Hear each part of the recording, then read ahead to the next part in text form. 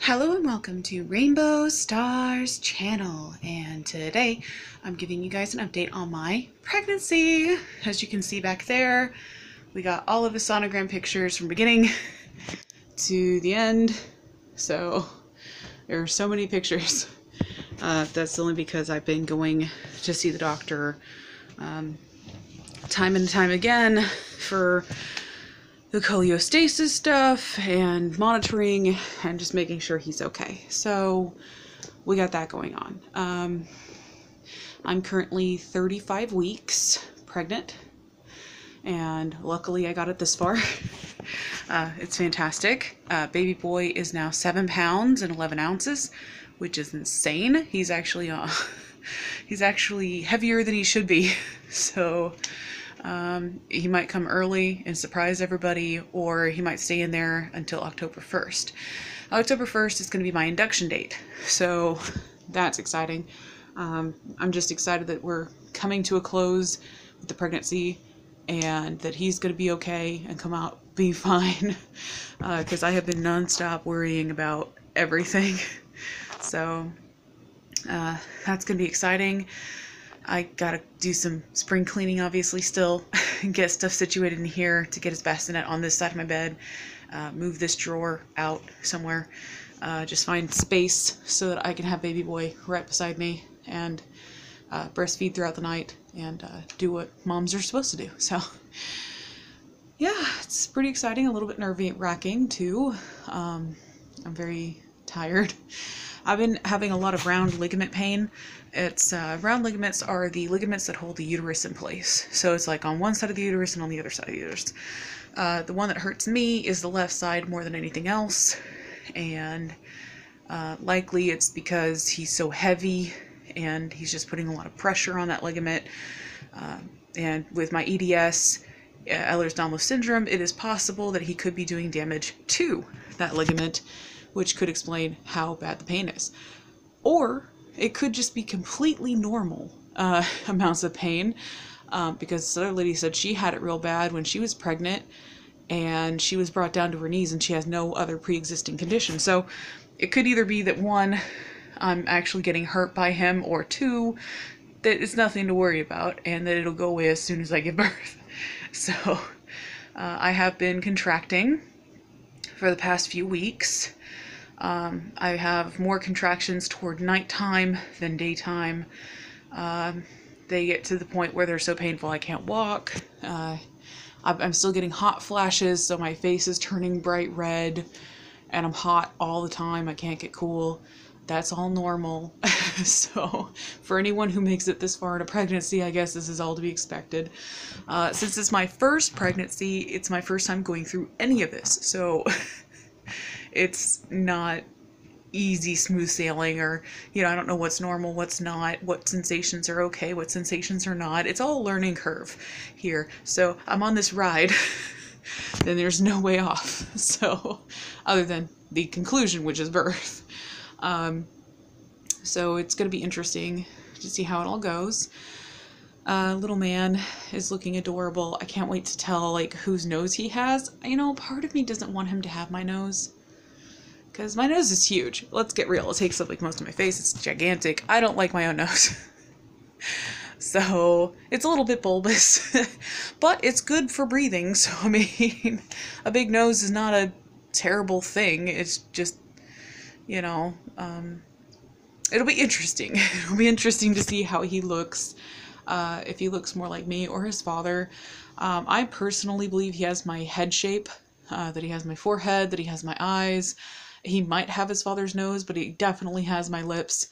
And I don't know about his ears. He might have his father's ears, but I have no idea. So let's just wait until he comes out, and then I'll look at the features and determine if he's more like me or his dad, or vice versa. I did reach out to his biological father. I don't know why.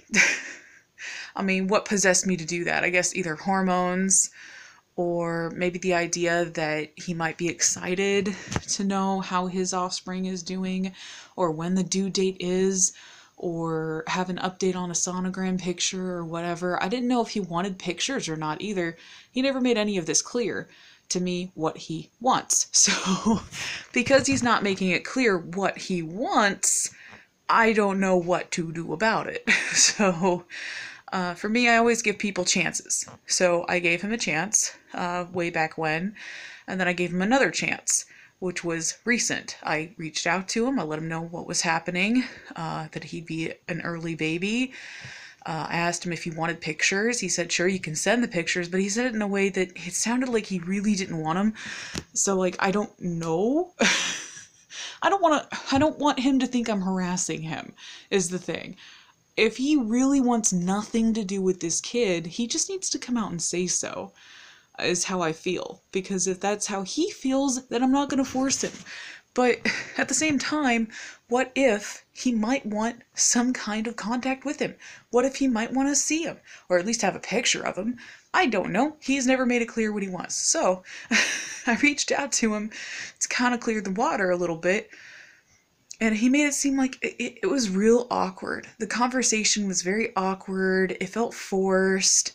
He was highly uncomfortable with me contacting him. I could just sense that even though he said we're cool and that, you know, we could still be buddies or still talk or whatever, he said he doesn't want to give me any false hope.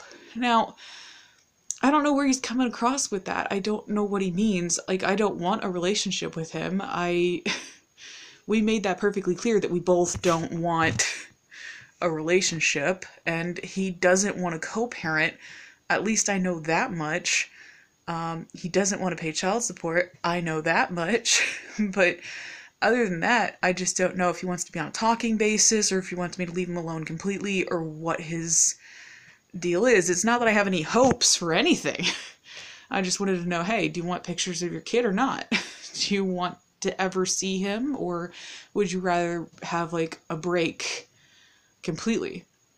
Because I'll give you whatever you want. I just don't know what you want. So, but yeah, I reached out. I tried to give him a chance to clear the water with him a little bit, but it was very awkward, kind of weird and strange. And from what I gather, because of where he is in his life, he really doesn't know what he wants. And so that is what it is. He said I could send the picture, so I might send him one photograph out of the kindness of my soul. So he at least knows what his kid looked like at birth. But I might not. I don't know. So I don't know. I don't know what he wants. So maybe I should wait until he reaches out to me for pictures or whatever. Like, maybe that will be what he'll do. Like, later on, come over and be like, yo, can I see him? Can I see pictures or whatever? But I just don't want this to be a thing where I open a door and then he shuts it and then he tries to come back later in life when kiddo's like 10 and wants to meet him then. Because at that point, no. Because you can't come and go out of a kid's life. So, like, if you come later in life and then you leave again, it devastates a child. So part of me just thinks that not sending any photos and no longer contacting or having any contact is the way to go. Because I can't force him to do anything. And I don't want him to think I'm an evil person who wants something from him. So I don't know. I guess it's just the girls he's used to dealing with want things from him. But I really don't. All I wanted to know is, do you want pictures? Yes, no, maybe. Do you ever want to see him? If so, let me know. But I'd rather him see him early on and then Elion not remembering him than to have him come later in life where the kid will be subjected to, this is your father, he's your birth father, but he doesn't want to be your dad. Like, no, you can't do that to a boy. So I don't know. I don't know how I'm going to deal with this. And later in life, I don't know how I'm going to deal with the whole subject. Like, he's going to ask, hey, Mama, how was I born? Or, like, where's my dad? Or these questions. And I'm going to have to make it, like, the most positive thing in the world to try and explain it in a way that doesn't sound terrible. So I'm going to have to really dig deep and find out what I'm going to tell him later down the road. And And same debate with like Santa Claus and stuff. Like I'm already thinking about stuff like, what happens if he asks me about Santa Claus? Do I tell him the mythical story about this magical person who comes into your house and leaves gifts and the wonder and the magic is there? Or do I go the more practical approach and do it more like the gift of giving, tell him about the St. Nicholas, the guy who started the trend, he was a wood carver, blah, blah, blah, right? Like, I don't know if I should go factual or mythical with him, because I don't want him to feel like I'm lying to him ever. Like, so I'm sitting there thinking, but the magic would be there and he'd be so excited on Christmas and he'd be making his list to Santa and it would be like an amazing experience for him. But at the same time, it's like, then would he think I'm a liar? And would he ever trust me again? Same thing with the Tooth Fairy and the Easter Bunny. What do I tell him? So I don't know how I'm going to go about this. Like, this whole thing is new to me. Like, I already raised one kid, but I didn't raise him long enough to have these problems pop up. So, like, I didn't raise Devin to the point where she would have these kind of questions and to where I'd have to answer them, because of what transpired and how everything went. But with him, I'm going to have him for life. So I need to know how to go about it. But from what I understand, there's no right or wrong way to do this. So I'll just have to make up my mind and go with the flow and just kind of hope that he has a good childhood. I just want him to have a good childhood, that's all. So there's that. And I don't know what possessed me to contact that man. I just assumed he might care about my health or kiddo. Like, we were friends, very close friends. I don't know. But you can't ever predict stuff like this happening. Like condoms breaking, accidental pregnancies. Just, I guess it spooked him. I don't know if he'll ever come around again or if he'll ever call or reach out to me as a friend, but it kind of hurts my feelings a little bit that, yeah, I was his close friend. At one point, I might have even had some feelings for him, and then this happens, and bam, he's gone. So, I don't know. I don't know if he hates me or what it is, or if he's just busy, or I'm just going to let him do him and me do me. So I'm pretty sure I'm not ever going to reach out to him again. I've already lost his number. So if he wants to reach out to me, he knows where I am. I'm not moving anytime soon, so.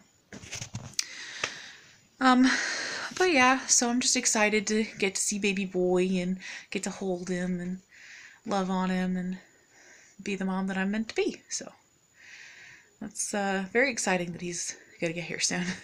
I have a pregnancy shoot that I'm doing on a Sunday. I see the pediatrician again on a Friday. I go every Tuesdays and Fridays. I do blood work continually, and just try to figure out how everything's going. My liver enzymes are still high. They've been high. They're going to be high. But they're actually a little bit lower than they were. So the treatment is working. And that's good to know, that the treatment is buying me time so that I can have my baby and I'm no longer itching as bad. So my liver's actually functioning better. Yay, team. But they still want to deliver him early because I do have that diagnosis, and the medicine can only buy you so much time before the liver decides to freak out all over again. So October 1st is the induction date. If he comes earlier, they're not going to stop the birth. They're just going to go with the flow. I don't suspect that I'll go into early labor, only because I'm bed resting most of the time because of the pain in my uterus and the cramping. So I'm just trying to take it easy. Just trying to make it to 37 weeks. I would love him to be term. If he's term, I'll feel a lot better than if he's early, even by a week. So a week or so. So, but yeah. And plus, then we'd share a month for birthdays, because my birthday's October 15th and his would be the October 1st, so that'd be cool. So, but yeah, so I can't wait to meet him. And 7 pounds, he's huge. No wonder I'm hurting. But yeah, we're just gonna have to play it by ear. And I'm actually the fattest I've ever been. I am 300 and I think it was, yeah, 318. So, but from what I understand, I'm going to lose a lot of weight when baby comes out. So I'm not too obsessed with my weight at this point. I'll be more obsessed after the fact. Like, I'll go on a nice diet and I will go back to Weight Watchers and I'll lose all the baby weight. No big deal. If I can lose 50 pounds once, I can do it again. I'm not concerned about it anymore. I'm tired of thinking about it. I'm like, no, you know what? Don't even think about it. Just, if you're gaining weight, it's what it is. After birth, it'll be what it'll be. And you can just work on yourself and get better. So, anyway, I think this has been a long enough update. Plans are to move the bassinet, get everything ready. And hopefully he'll be here within the next few weeks. So exciting. And I can't wait to show him off to the whole world and let people see his cute little face. And I'm so excited to get to hold him for the first time, and just looking forward to it, just trying to stay positive. So, but yeah, everything's going pretty good and I'm pretty excited. So wish me luck, and remember, when you view, peace, love, unity, and respect. And oh, today on the sonogram they even caught him breathing, and they also caught him drinking, which is so cool. I was like, that is such a weird concept, isn't it? Being in the womb, able to drink your own urine because it's been filtered by the... It's all sterile. I don't know how it all works, but it's some sci-fi stuff for me, so... but yeah. He's like a little mini astronaut in there.